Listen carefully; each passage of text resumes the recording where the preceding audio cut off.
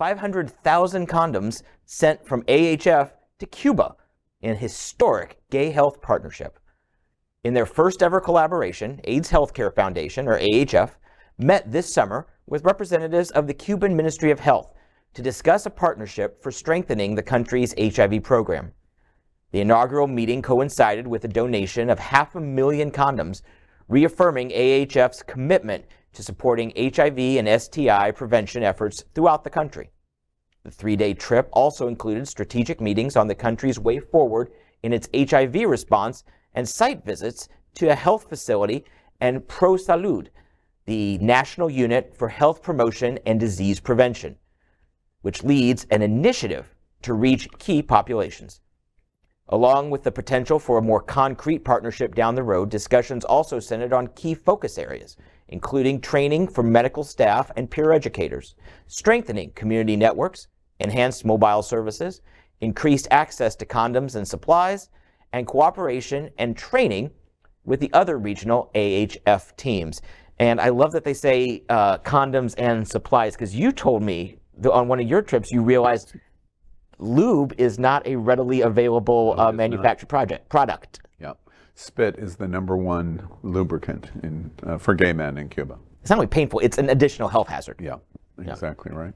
I find this interesting because Cuba actually is better ranked than the U.S. in healthcare on most things, but their lack of access to supplies makes STIs a major issue. And I wonder if that 500,000 condoms is meant to be like a 3-month supply, because I know some Cubans. And that's a very good joke, and Cubans would love that joke. It's interesting to me. A lot of Americans and a lot of LGBT Americans we stand up and protest over Cuba instantaneously. There's no politics in this story. I applaud AHF. I absolutely, no question about it, I applaud AHF, what they're doing. A lot of people do not realize that Cuba has, especially for its economy of scale, one of the best healthcare systems in the world.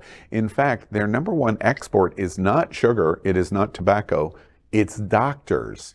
Their #1 export is doctors. They send doctors all over the world to help countries all over the world, including China.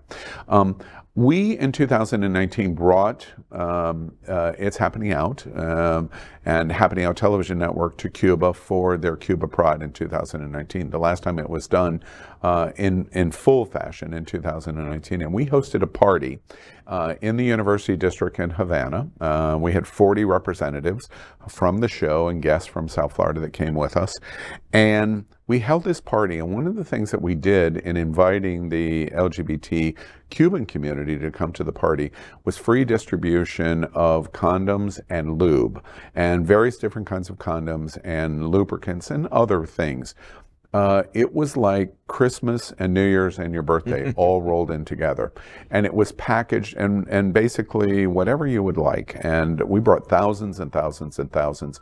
And I think somewhere in the neighborhood of 300 approximately came to the party. And it was so incredibly important for the LGBTQ community in terms of what we did. I was very proud to participate in that moment. Congratulations to AHF. It's another door that's being opened with Cuba. LGBTQ+ news is vital for our community and for the broader world as a whole. We have enough enemies at Fox News. Tucker, Sean, and Laura are loud. We need passionate allies. Happening Out Television Network, Queer News Tonight, and It's Happening Out are literally out of the closet and into the headlines. Our community needs your support. Like this broadcast and subscribe now to ensure the growth of the entire LGBTQ+ community.